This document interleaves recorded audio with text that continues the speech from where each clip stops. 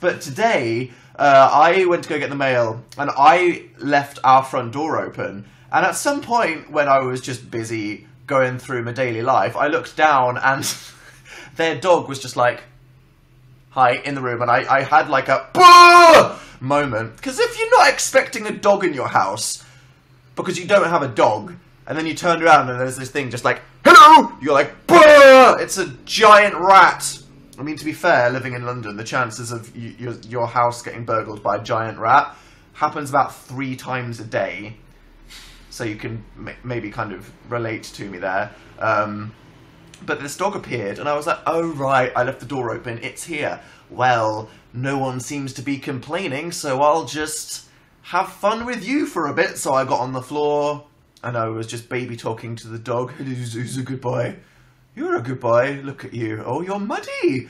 Oh, you're getting mud on me. Oh, you're getting mud on all of my possessions. But that's okay, because you're still a good boy, and everything you do is valid, Mr. Dog. So you just dribble on me, and you get me muddy, and that's okay, because I live to serve.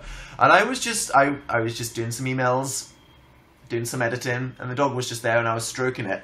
And then I heard some, like, kerfuffle downstairs. And I was like, oh, the neighbours, I'll go, like, tell them that the dog's here. So I was like, come on, dog. And then I met the neighbour, and she was like, oh my god, you found him! And I was like, excuse me. They're like, we've been looking for an hour! You've been what? Sorry, did I miss something? And they were like, we left the door open, and I thought that the dog had run away! And I was like, shit. They don't know that I left my... They thought the dog had just run out into the road and died, or literally gone to another country, or something, like the dog had run to Iran now, across the landmass. But it was literally just in the office in our apartment, and I was just stroking it. And then I just didn't think to tell anyone, because I just liked it in the room, until I heard them in the hallway. So I was just like, ha, cool! Closed the door and went upstairs, and I was like, I kidnapped my neighbour's dog. They were like nearly crying. Irresponsible pet owner, said somebody. Maybe, I don't know, the dog just chills quite a lot. I think it's just the amount of time it was gone, and the fact that it wasn't in the hallway or their apartment. They were probably like, where did the dog go?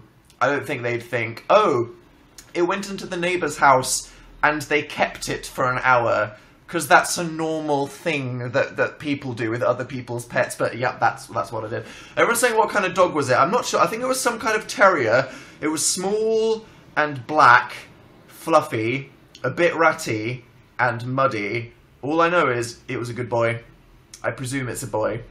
I think he's a boy. He was a good boy. Even if you're a girl, you can be a good boy if you're a dog. Oh yeah. Boys in Pan Am said, what do you think of EXO? I think they're good. Scottish Terrier, says everybody. I'll Google that. Was it a Scottish Terrier? No, I mean, what's a Scottish Terrier when it's not it was like more fluffy. I think it was, let me see, breeds of terrier. Oh my god, I just googled breeds chart and there's like 5 million. Okay, terriers, here we go. Australian, bought, this is the best thing I've done today, a Cairn Terrier. It looked a bit Norfolk Terrier. I feel like it was a Norfolk Terrier. Or was it a Norwich Terrier? I think it was a black Norfolk Terrier. There you go. Shit, there's dog breed charts on the internet. Now I know what I'm doing with my life. Are you kidding me?